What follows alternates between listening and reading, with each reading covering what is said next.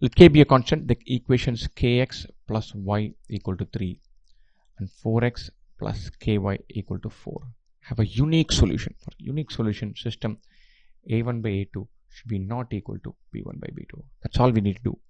K by 4 is not equal to 1 by k. K square is not equal to 4. K should not be equal to plus or minus 2, or modulus of k not equal to 2. It's a 45-second question. You need to know this property. If you're preparing for the exam and you don't know this property, then that is the issue.